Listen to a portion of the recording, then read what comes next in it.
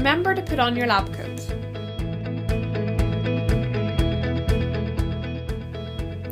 Remember to put on gloves, because the sample should be handled as if it were a true patient.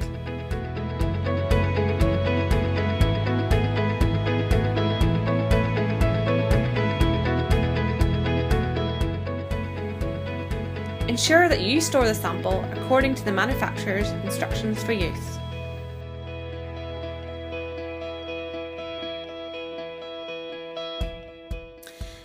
Set the pipette to the desired volume. Pipettes have 2 points of resistance, the first point and the second point. Push the pipette to the first point of resistance. Place the tip just below the level of the water. Slowly release the plunger until all the water is drawn.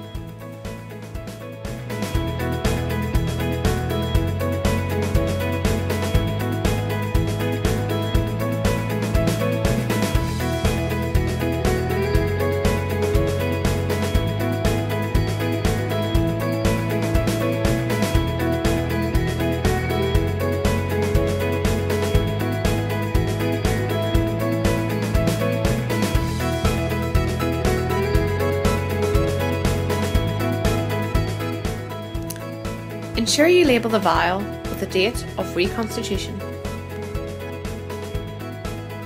Place the vial on a roller at room temperature for 30 minutes to ensure homogeneity.